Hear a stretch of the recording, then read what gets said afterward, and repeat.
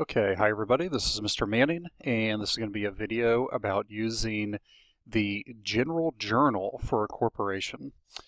So you should hopefully already know a little bit about the special journals. We've talked about 4 different special journals: the purchases journal, the sales journal, cash payments, and cash receipts.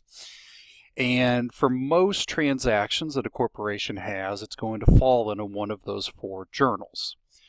However, every so often there is kind of a strange transaction or one that doesn't happen very often, and it doesn't fit into any of the 4 that I mentioned a moment ago. So when that happens, you go back to the general journal, which is the same journal that we used whenever we were doing small business accounting. So today we are going to look at 3 times when you would record the transaction in the general journal. So here's what you're going to need to follow along with this video. You're going to need a copy of the general journal, and then you're also going to need a copy of the 9-4 work together and on your own transactions, and a copy of the 10-3 work together and on your own transactions. All right. So we are going to start with the 9-4 transactions, and on these transactions it's going to talk about 2 times where you would use the general journal instead of one of the special journals.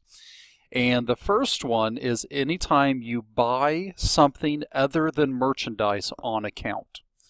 So hopefully you remember that if you buy merchandise on account, it goes to the purchases journal. But something that's really special about the purchases journal is it has to be merchandise that you're buying on account. If you buy anything else on account and it's not merchandise, then you have to use the general journal. Now the good news is that this transaction is extremely similar to how we did it in the first semester when we were doing small business accounting. So let's go ahead and do October 5th real quick. It says October 5th, bought store supplies on account from Designer Supplies, $180, M35, and the M stands for memorandum. All right, so we went out and we bought some supplies from this place called Designer Supplies, and we bought it on account. So that unfortunately does not go into any of the other 4 special journals because we bought something on account, but it wasn't merchandise. So it's got to go into the general journal. So it's going to be very similar to how we did it in first semester. We're going to do October 5th. You first record the debit transaction, so that is going to be supplies. The document is M35. And you're going to record your debit amount, $180. And then directly beneath that, and I like to indent mine just a little bit, so I'm going to do a few spaces in, is your credit. So on this one it is accounts payable, Hendrix Supplies for a credit of $180. That is identical to how we did it in first semester. The key to this is being able to recognize that you bought something other than merchandise on account. Okay? All right, let's go to the next transaction. October 7th, returned merchandise to Hendrix Products, $540, DM65. Oh, and I just realized this wasn't Hendrix Supplies, this was Designer Supplies. Oh, crazy me. Okay. So the other transaction, or another transaction that goes into the general journal, is anytime you return something or something gets returned to you. So in this instance, we are the ones that are doing the returning. It says that we returned merchandise to Hendrix Products, $540, DM65. All right, so we're going to use October 7th. And we are going to do the exact opposite of what we did earlier. So if when we buy something on account, the credit is accounts payable.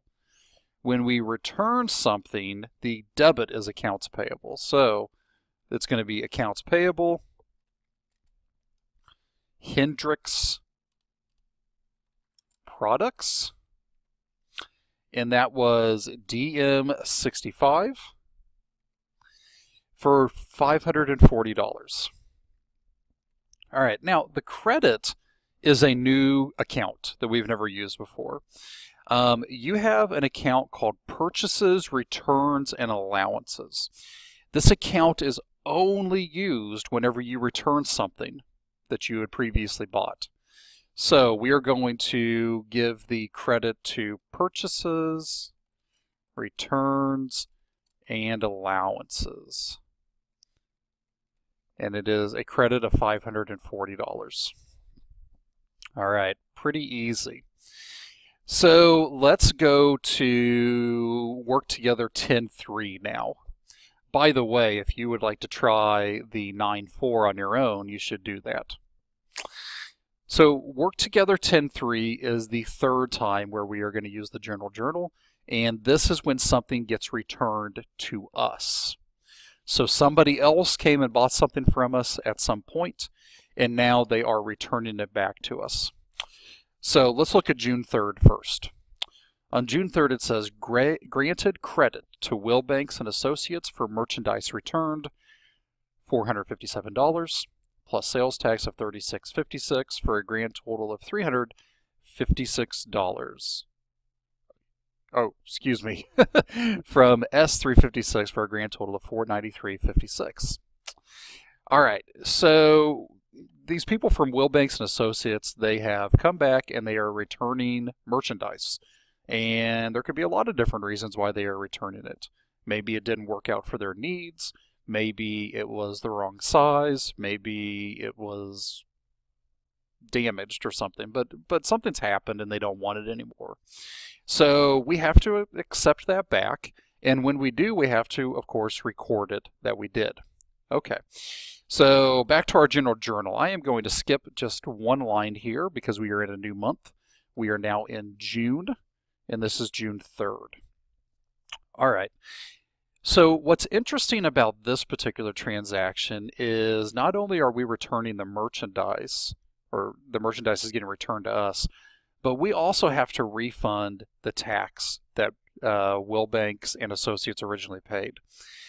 So we are actually going to have 2 debits in this transaction and only 1 credit. And I don't think we've ever done a general journal transaction that had more than 1 debit and more than 1 credit. So to start off, we have a new account. It's very similar to the Purchases, Returns, and Allowances account that we used earlier, except this time it's going to be called Sales, Returns, and Allowances. So very similar, except for when someone returns something to us, it's a sales return, and when we return something to someone else, it's a purchases return. Okay, and it is CM41. Now, how much was the merchandise value that's getting returned back to us? And this is without the tax. So the value of the merchandise is $457. So that is going to be our first debit, $457. But we also have to refund their sales tax because we originally collected that from them.